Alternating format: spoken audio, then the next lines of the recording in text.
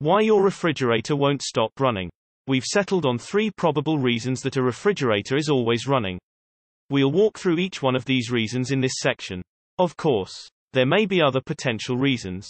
But in our experience, these are the most common ones that people run into. If your refrigerator runs all the time, it could be dirty condenser coils.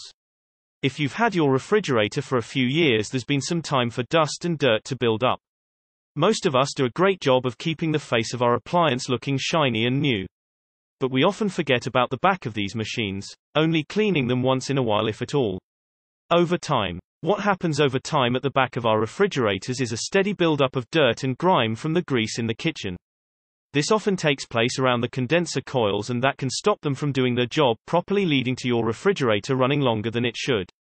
You may notice this even more in warmer months if you have your refrigerator in an area that receives plenty of sunshine without an air conditioner to cool the area down.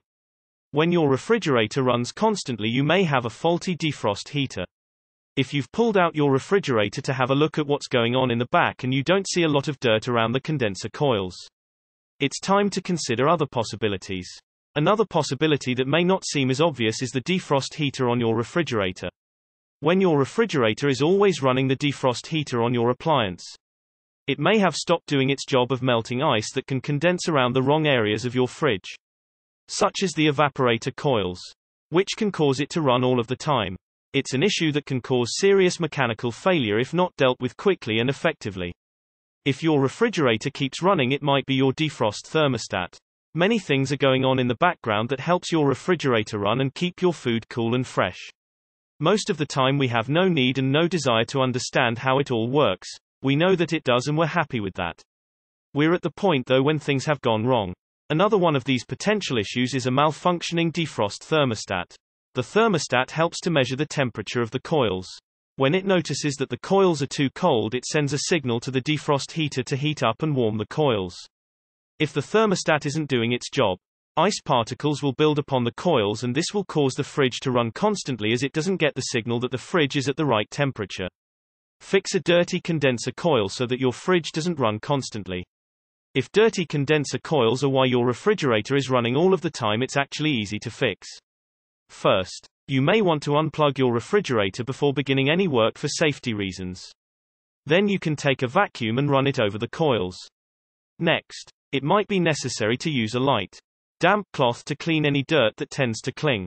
After that, you can plug the fridge back in and you should be as good as new. Repair a faulty defrost heater to stop your refrigerator from running. When your defrost heater stops working, frost will build on your refrigerator coils quickly, leading to a refrigerator that runs all of the time. First, you have to locate the heater, and its location may be a bit different depending on the brand of your refrigerator, whether it's a Samsung, LG, Whirlpool, Kenmore, or some other popular brand. It's best to refer to the manufacturer's website for guidance. Once you've located it and you can identify it as the problem, you can replace it yourself. First, you'll need to remove the cover that protects the coils from damage. And then you'll need to unplug the wiring. At that point, you'll be able to see the coil. That will need to be removed as well before you can access the defrost heater. Next, you'll need to unplug the old defrost heater before you can install the new one. Then follow the steps in reverse and your refrigerator should be back to normal.